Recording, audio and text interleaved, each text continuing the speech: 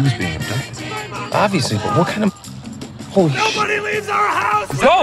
Yeah! God! Go! Out of nowhere! Holy shit! This is 20 miles! Go! You come back here! You get back! If you see this part alone, you know what this is. Chances are you do. I know I do. This is the dark place where Satan and your chiropractor have conspired to design an amplifier. Woo!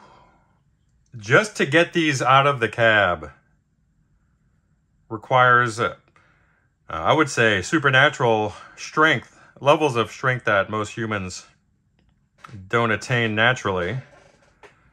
This one's in pristine condition, very cool. The owner says it's making a shrieking sound at certain times, or occasionally, or intermittently. So what does that mean for us? That means we're going to have to warm this pup up and see if we can get her to misbehave. Can we create a set of aggravating circumstances that will elicit failure mode in this amp? Maybe it won't take much. These are the stock filter capacitors in their little cardboard shells. Stock complement of tubes with a cool little sliding and or retractable tube shield that I think is just so cool. And they're missing from 5 of the remaining positions. And these amps are pretty cool. If I remember correctly, it's been a bit since I worked on one of these guys. The annoying part is Ampeg's incessant use of the 12BH type tube. And it's only annoying because I don't usually stock those, though I should. But I do see these once in a blue moon. What's cool about these is the reverb circuit. I think it's a 3-tube reverb circuit. So the reverb is surprisingly nice on these. And by nice, I'm not saying that it sounds like Fender, though that is kind of the gold standard. It's just a nice, lush reverb. But let's see if we can go ahead and get this amp to act up. We are looking at 115 wall volts today. The temperature's cool outside. I guess no one's running their air conditioners out there. So we're going to bring her up to 100. We're going to keep her in a current limited situation and see if our bulb is going to indicate whether or not we have some excessive current draw. Let's switch off this lamp here. Get a little more natural light in. So here we go. We'll switch on power. And these are all original tubes from what I can see.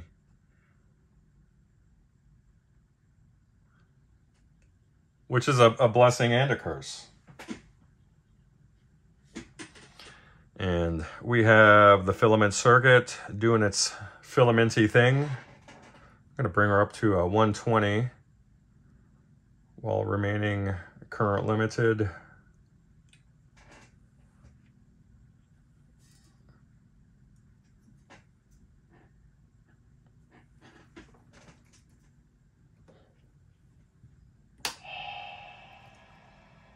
There we go.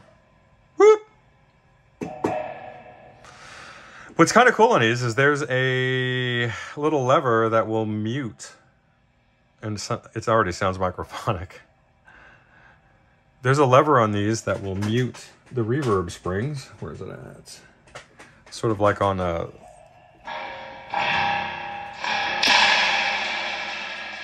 Now she's free ranging. Whoop. Sometimes you could hear your voice reverberating. We got some scratchy potentiometers. Noisy pots. Yeah. She's crispy.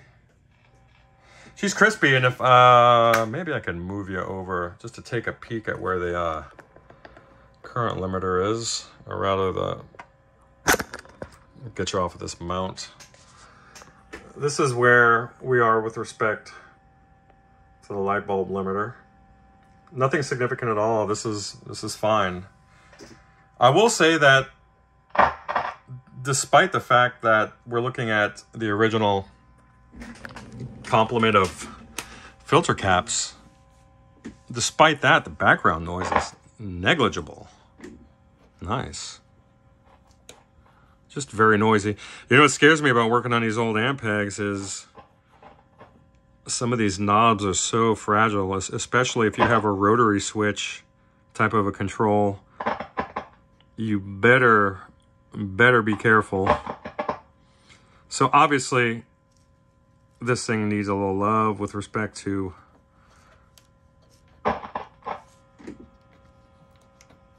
nice. This thing's gonna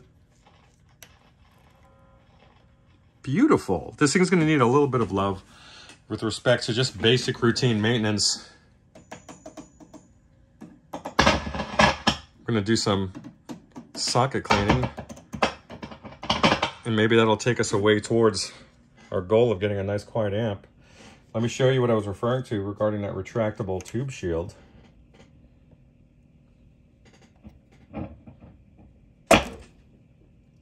Isn't that cool? It's almost sexual. Certainly sensual, if nothing else. I'm gonna retension these guys. She just needs some love. Regardless, I'm gonna have to crack her open and take levels. On the opposite side of this chassis, you will find a cover plate.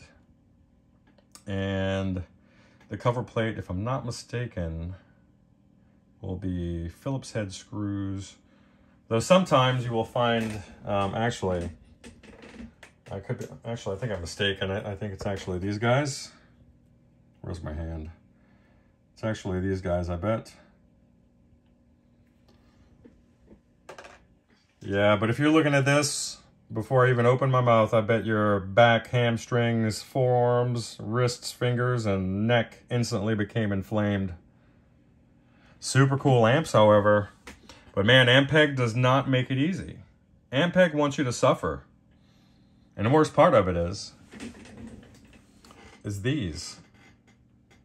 I get the whole shock mount, the whole suspension thing, but come on, man. Not really necessary. These little rubber bushings down here have not dry rotted yet, which I'm shocked. And I'm actually equally surprised to see that the original hardware is still in place here. Usually that's gone by now, and there's like one just barely hanging on. But these don't just come off. If you need to get to the opposite side of the chassis, and you do, these just don't fold over. So you better have some sort of a block arrangement or something, or else you're going to be spending quite a bit of time just getting these guys off. I should say removing these. PG, folks. Mind out of the gutter. So anyway, this is where we're starting this thing off. Hope you guys are doing well out there. Bye. All right, Mohammed. One of the issues with your amp is that your hum balance pot has failed and is not adjustable. So I'm going to replace this with an artificial center tap comprised of two 100 ohm resistors to ground. Bye. All right, so we are looking at the little cover plate, which is situated over the preamp and the reverb tube section. And you can see this. It's a little bit of wax.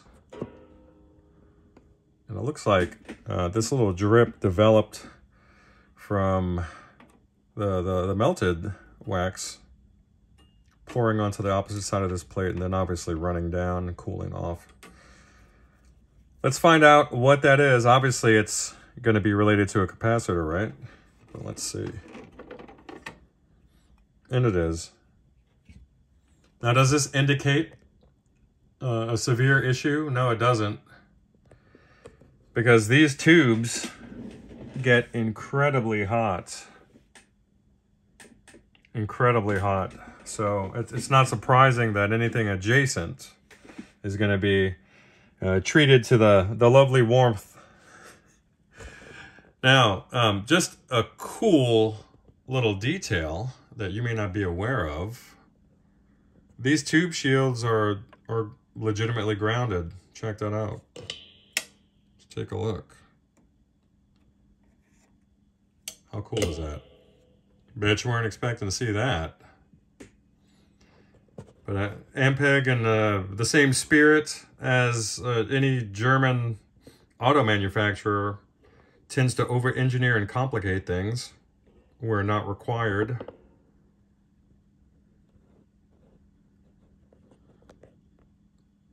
But for the sake of being clever, they do that well. All right, here we go. So we're going to get inside of this control panel the proper way. Here you go. That's all you need for bot cleaning. Beautiful 3-tube reverb circuit in these old Ampegs. Just gotta tell you, it's probably my favorite reverb of all time. Gorgeous. Not drippy like the Fender stuff, but ambient. Just spacious. It transports you to a better place. I love it. You'll hear some intermittent static or shot noise. A little sizzly noise. It's not plate resistors. No, it's the noisy tubes. I cleaned your pins. Again, the tube sockets. You have very, very microphonic phase inverter tube. It's an oddball tube. I think this one's runs a pentode. A pentode configuration for your phase inverter, if I'm not mistaken. And you could hear it. You could hear the noise reverberating.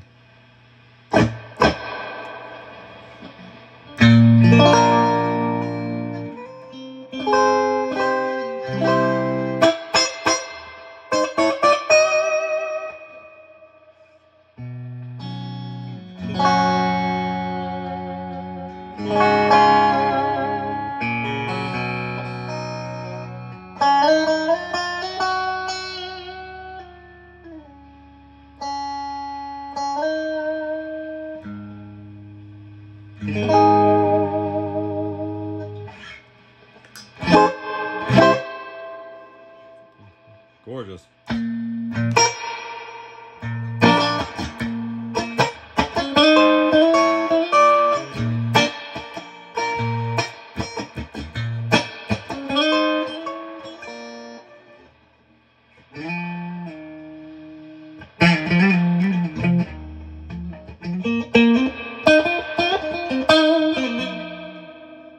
Beautiful, man. Love it.